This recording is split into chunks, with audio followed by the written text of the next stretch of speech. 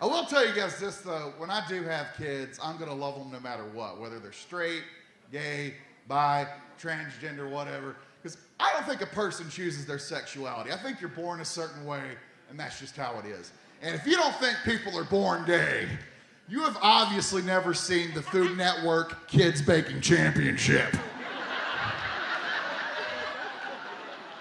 This kid is 9 years old, has themed all of his cupcakes for a rooftop garden party.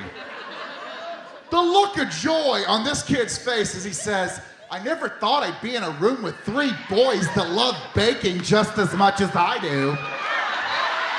You can't learn pizzazz like that. That kid has the rainbow sprinkles in his heart because he knows it looks tacky on top of the icing.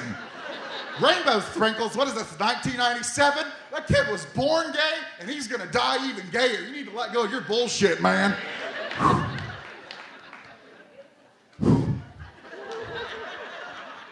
You ever get so fat that you get out of breath from talking? Does that ever happen to anybody?